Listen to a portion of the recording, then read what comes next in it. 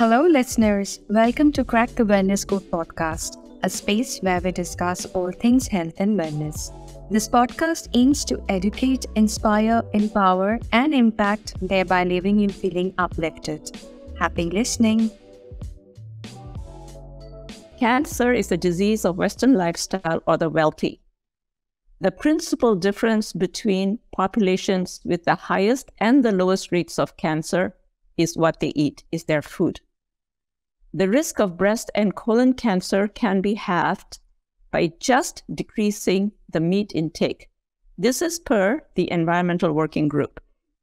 You can go to ewg.org and look at their website for the Dirty Dozen. Dirty Dozen is the list of fruits and vegetables that have the highest residues of pesticides.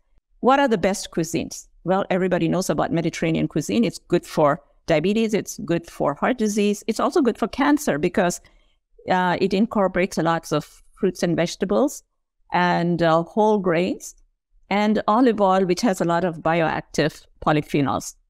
How about Indian diet? Indian diet actually can be very, very good because we have excellent spices that have anti-cancer activities. We have dal or lentils that have fiber, which feed the good microbiome in our gut. And it also has many beneficial polyphenols. However, we should then avoid pakoras and samosas and gulab jamuns, and also high glycemic foods like white rice, and choose a lower glycemic rice like basmati rice. So there was a study, very large study done by Loma Linda University that was called Adventist Study 2, Health Study 2. And this compared the food habits of the Seventh-day Adventists. So when compared to non-vegetarians, the lacto-ovo vegetarians had less gastrointestinal cancer, that is, stomach, colon, pancreas, etc., esophagus. But the vegans who didn't eat any animal protein had the overall lower incidence of cancer and female-type cancers. What spots different anti-cancer foods act? If you look at cruciferous foods, which we will talk about later, they act against multiple steps in the genesis and progression of cancer. It detoxifies the toxins. It causes cancer cell death to commit suicide. It prevents their blood supply. If you take green tea, it does the same. If you take citrus fruits are the commonest fruits eaten worldwide. You have pomelos, tangerines, oranges, lemons, etc. So citrus fruits act at every step. Turmeric is powerfully anti-inflammatory and also has other actions. So some specific cancer foods, anti-cancer foods, mushrooms. Mushrooms have what is called aromatase inhibitors, which is actually used for treatment of breast cancer. It slows and stops cancer cell growth, increases the immune activity, and mushrooms are shown to protect against breast cancer.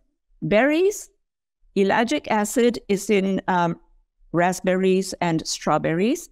It blocks angiogenesis, it is an antioxidant, and it also prevents genetic mutation. Ellagic acid is also found in walnuts and pomegranates. We talked about the berries and citric fruits. However, pomegranates are top-notch fruits, also have multiple anti-cancer activities, and it's also in all systems of traditional medicine, from Ayurveda to Middle East to Native Americans, etc. Blueberries, 1 cup a week significantly decreases the risk of breast cancer. Just 1 cup a week.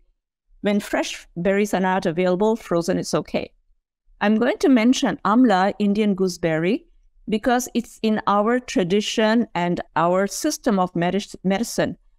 The amla is mentioned in Ayurvedic text before 400 BC. So we know how to use it. We know it's not toxic.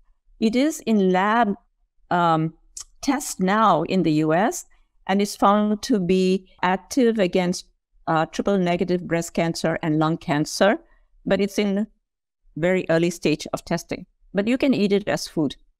Cruciferous vegetables is a very large category of vegetables, so I will just name some: broccoli, Brussels sprouts, bok choy, cauliflower, cabbage, kohlrabi, kale, Swiss chard, radish. So you can have a couple every day. And they have the bioactive polyphenols, which are sulfur compounds, sulforaphanes and indole carbidols. There is an inverse relationship between how much cruciferous vegetables you consume and the risk of several cancers: breast, colon, ovary, stomach, prostate, etc. Tomatoes have lycopenes, and they stop blood vessel cancer cells from growing their blood vessel. The skin has 3 to 5 times the amount that's in the flesh. And this is true of most fruits and vegetables. The skin and the outer layers have more polyphenols, so don't peel if you can. 2 to 3 cups per week gives you a 30% decreased risk of prostate cancer. So another wonderful fruit category. This was a very large study of almost 500,000 people done by NIH, and was a prospective population-based study. 2 stone fruits daily, stone fruits being cherry, nectarine, peaches, plums. 2 stone fruits a day, or apple, you could have apples, decreased the risk of squamous cell esophageal cancer by 67%. So apples, what type of apples? Granny Smith and Red Delicious. Now nuts. Nuts are super because they have anti-angiogenic effects. They also have omega-3, which is anti-inflammatory and boost immunity. There was a Harvard study done of patients who had stage 3 colon cancer. And after their surgery, when they were eating normal diet, they were started on a serving of nuts twice a week. And it showed after 6 years of follow-up, those that were on nut supplements, they had a decreased risk of death by 47% and increased disease-free survival of 55%. So incorporate some nuts into your diet. Okay, spices. Our diet is great because we have so many spices. I'll just touch on 2.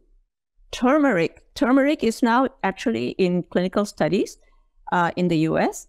It has multiple effects against cancer. It has been shown in the lab to be effective against multiple cancers like brain cancer, stomach, prostate, ovary, lung, etc. And it's part of our food, so have it as your food. Ginger. Ginger is also excellent because a study in University of Michigan showed that if you dripped ginger extract onto ovarian cancer cells, those cells died, committed suicide. The other thing is when people who were at high risk for colon cancer, these were people with high risk for colon cancer, given ginger daily, and after a while they had their colonoscopy done, there was less proliferation of colon cells. So this is again our food. Put ginger in your tea or in your food. So the last vegetable I'm going to touch on is garlic, the family, garlic, onions, leeks, etc. It has been shown that higher intake of garlic and onions, there's a lower incidence of gastrointestinal cancer. Iowa Woman study was a large study comprising of postmenopausal women who were followed for 22 years. And what they found was there was a strong inverse relationship between garlic consumption and colon cancer risk. High intake of garlic is also associated with a reduction in the incidence of prostate cancer, breast and pancreatic cancer. That wraps up today's edition of Crack the Wellness Code podcast. If you want to know more about this episode and many such archive treasures, then make sure you download our CWC Khushi app, available both in app and Play Store. Thank you for listening.